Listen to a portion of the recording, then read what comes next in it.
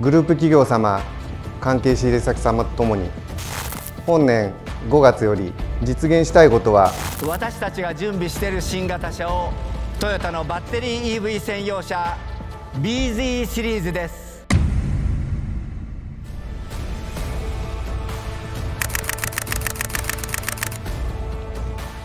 Toyota has been working on environmentally friendly vehicles for quite a time now, and they've come up with this new engine that's going to change the whole EV industry. And when it comes down to electric vehicles, things are a little different on Toyota's side.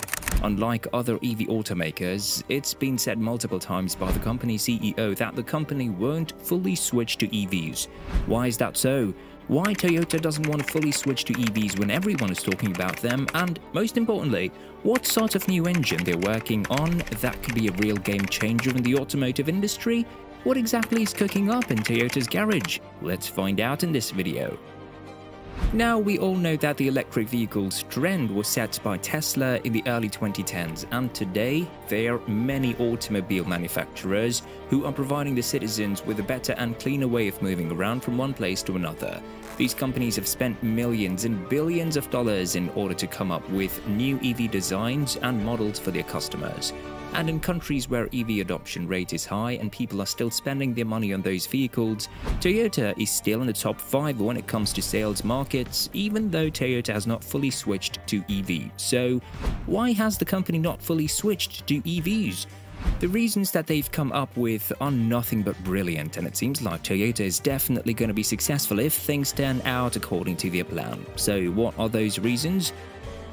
Toyota is concerned that transitioning to all-electric vehicles may be impractical in the near future.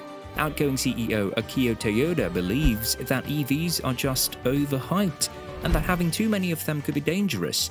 According to him, the lack of supporting infrastructure, along with the high cost of EVs, makes mass adoption impossible.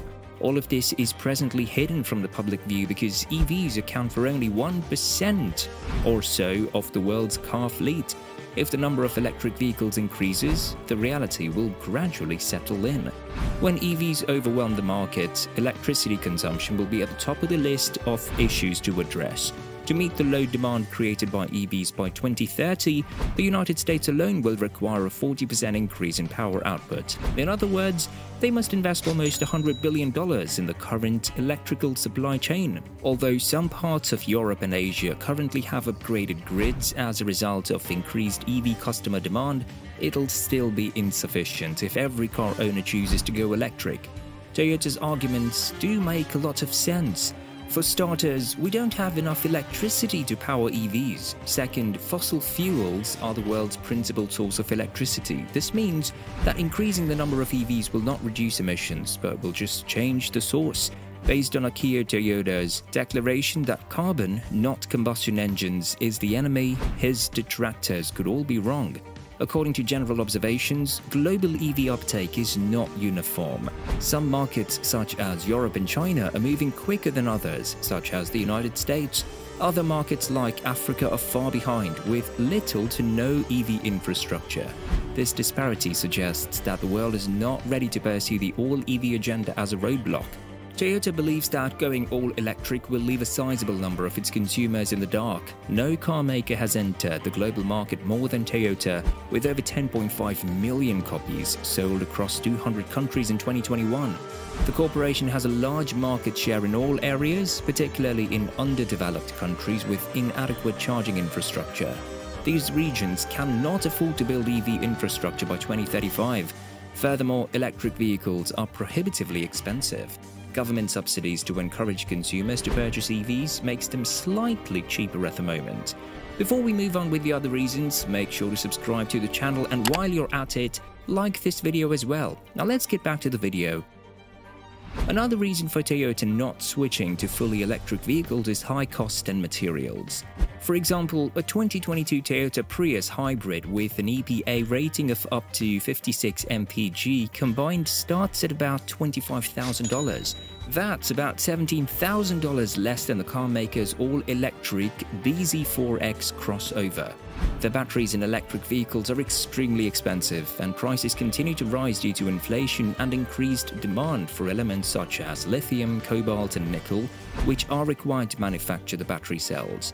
According to EV automobile experts, raw material costs for electric vehicles more than doubled during the coronavirus outbreak. According to the Metals Company, which is a Canadian startup, there is significantly insufficient supply of battery-grade nickel, cobalt and manganese sulfate to meet US EV ambitions by 2030. Even if all predicted nickel sulfate output from the United States and free trade agreement countries went into creating electric vehicles through 2030, the publicly traded mining business estimates that it would supply less than 60% of EV targets set by manufacturers throughout the time frame. Undoubtedly, the present chip shortage and supply chain concerns have increased the cost of all new automobiles, but even in this competitive market, electric vehicles appear to be out of reach for the middle-class consumers. According to Finance Buzz, the average cost of an electric vehicle is $56,437, while the average cost of a hybrid vehicle is $33,390, and the average cost of a gasoline-powered automobile is $42,804. There is undeniably a significant difference here. Meanwhile, Kelley Blue Book expects a new electric vehicle's average price to be much higher. According to KBB, the average price reached a new high of $66,000 in June. Clearly, EVs are far more expensive than gas-powered vehicles, and it's thousands of dollars at stake here, not hundreds. Until recently, American consumers could take advantage of the $7,500 EV tax credit. However, since the situation has deteriorated and most hybrids no longer qualify for tax incentives, interest in these vehicles has decreased. Furthermore, there are new hazards involved with purchasing an electric vehicle, such as EV charging constraints. However, Toyota did come up with a solution. But before we move on to that, make sure to subscribe to the channel, and while you're at it, like this video as well. Now, let's look at what the solution is. We're talking about a brand new, revolutionary hydrogen vehicle. You might have heard of Toyota Mirai, a hydrogen-powered vehicle that uses fuel cells in order to generate electricity. But for now, Toyota has come up with something completely different, and they're calling it a new hydrogen combustion engine. So let's look at that now. Unlike other automobile manufacturers who have gone pretty much all electric, Toyota has something different to work on, and it seems like they're going that route. The hydrogen combustion engine technology could possibly bring a revolution in the automotive industry. What's the deal with the hydrogen combustion engine? Hydrogen engines are a bit different than the usual combustion engines, and they are also more environment friendly. These engines have longer ranges and don't need to be charged like electric vehicles. And what's interesting is that the eventual byproduct that comes out of it is not smoke or anything else, but water. That means no harmful pollutants are produced from such vehicles. How does it all work? Internal combustion engines powered by hydrogen operate similarly to regular gasoline or diesel engines. Instead of using fossil fuels, they generate power by combusting hydrogen. Because these engines can be modified from current internal combustion engines, they are an appealing choice for moving to a cleaner energy source. How Toyota is employing hydrogen engines in its vehicles?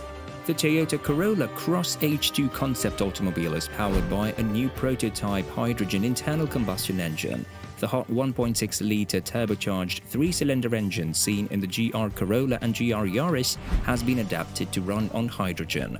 To begin, strong, armored fuel tanks are required to carry the highly flammable hydrogen technology developed by Toyota from its FCEV or fuel cell electric vehicle, the Mirai. The engine receives reinforced valves and valve seats, stronger connecting rods, and gas-only fuel injectors. The CrossHD Concept, like a normal Corolla, seats 5 passengers and their staff. And not only this, but Toyota has been collaborating with Yamaha Motor to create a hydrogen-fueled V8 engine, which is wonderful news for gearheads everywhere. Yamaha announced earlier this year that the 5.0-litre V8 engine would be based on the one used in the Lexus RC Coupe, with changes to the cylinder heads and fuel injectors, among other things. Yamaha claims 455 horsepower at 6,800 RPM and 398 pounds-feet of torque at 3,600 RPM. That's a little less than the original gasoline V8 on which it's based, but it's still fairly respectable.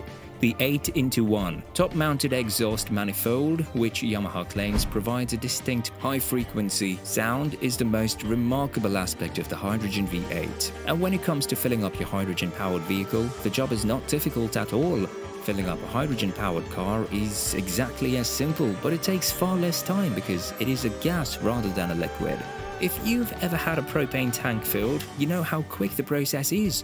In fact, the new Toyota Yaris GR-H2 takes only a minute and a half to entirely fill with hydrogen, which is far faster than filling the tank on a Toyota Camry with petrol. Pretty amazing, right? Let us know in the comments what you think about Toyota's new strategies in the automotive industry and their hydrogen-powered vehicles. If you enjoyed watching the video, then don't forget to like and subscribe to the channel.